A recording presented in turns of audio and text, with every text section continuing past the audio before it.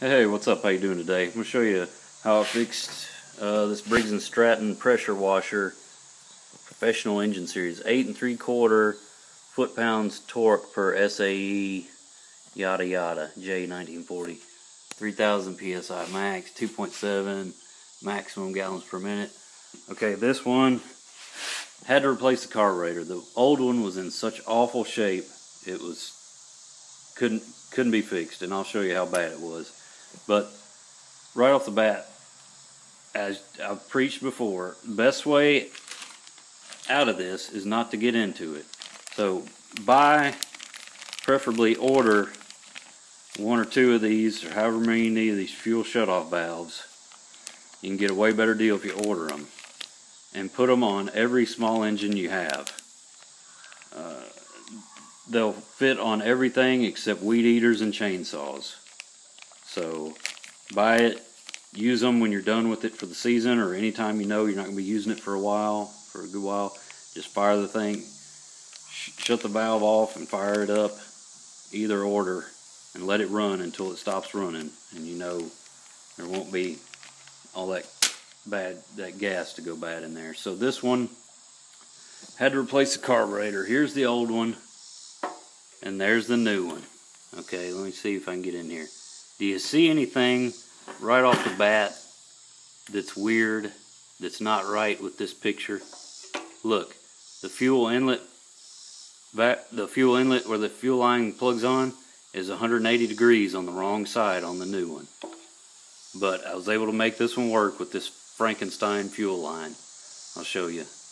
But make sure you get the right carburetor. That helps. I didn't order this one, but hey, we made lemonade, right? So this one, you'll need a little bit smaller socket. You need a 8mm socket. Takes these 2 shoulder screws off the air cleaner. Those 2 hold that on. Then you'll need the same size socket again on the 2 carburetor screws. And let's see. Okay, if you ask me, obviously this needs to be replaced, but I don't think we're going to worry about it this time around. We'll cross that bridge when we come to it. But this one, if you ask me, they used backwards wire color for their wires, because they're using the red wire for a ground on one of the screws that holds the carburetor on there. So just keep that in mind, and for whatever that's worth.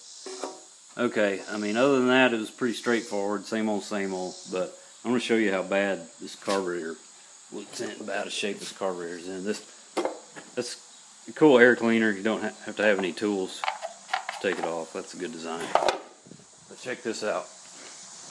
Bear with me one moment. Turn my radio off. I ain't listening to. So, some of the, okay, that's the front. Some of the plastic stuff on here was a little bit different on the new one, but it runs fine. But usually what happens is the main jet, let me take this out, don't float. The main jet that holds your fuel bowl on clogs up the little holes in it. So, but guess what? On this one, the main jet was seized up so bad, I rounded the corners off, and this is what's left of it.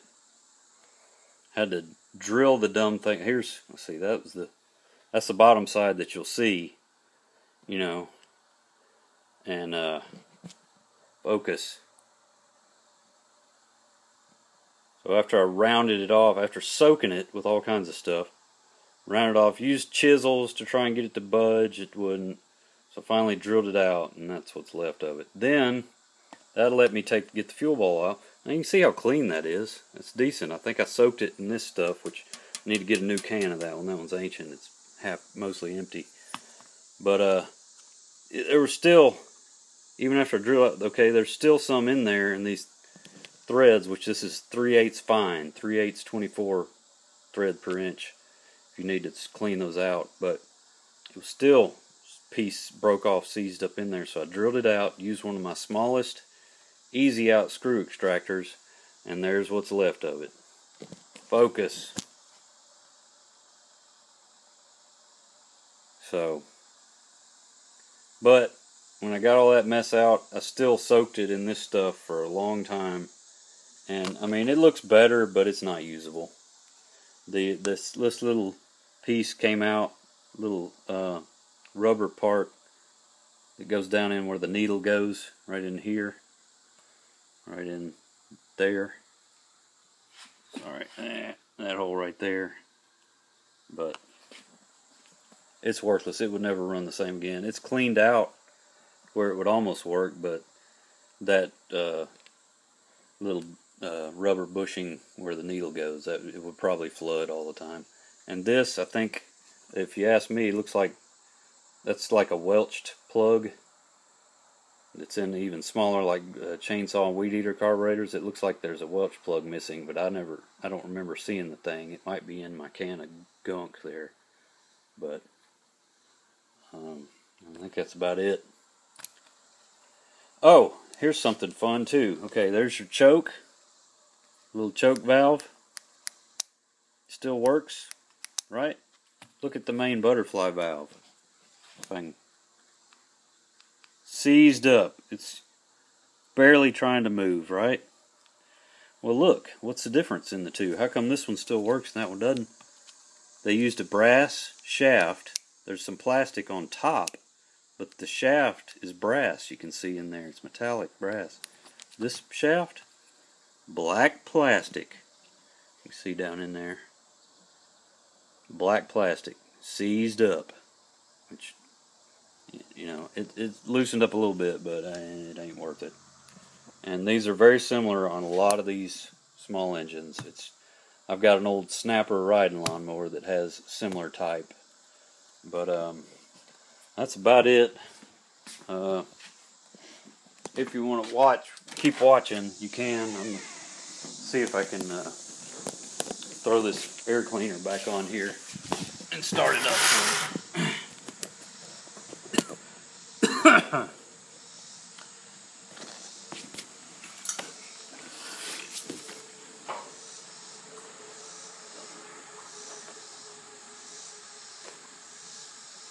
Wish I had a pause for the camera, but I don't. What's wrong with that old iPod Touch?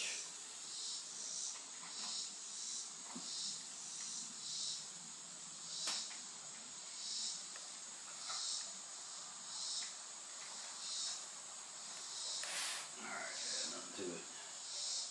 Nothing to it when you know how to do it, as my dad would say, right?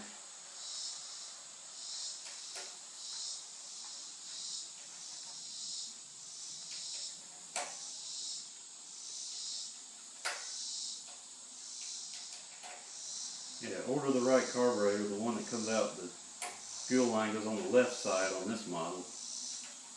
I made it work with this Frankenstein fuel line. It also has came with a little red fuel filter, and I don't even know if that's the right way it goes. The shutoff valves have an arrow on it. These do not have an arrow, so that may be the wrong way, but let's turn that on, don't leak. Let's see if it'll start.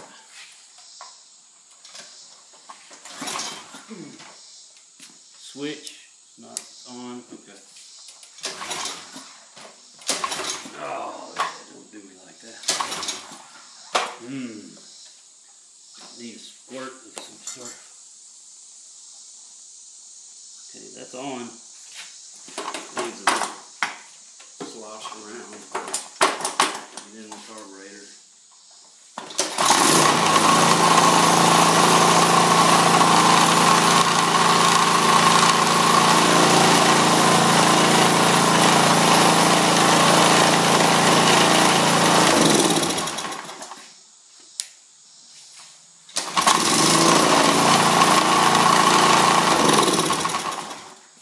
Good enough. Works for me. Looks good for my house. Alright, good luck. Wish you the best.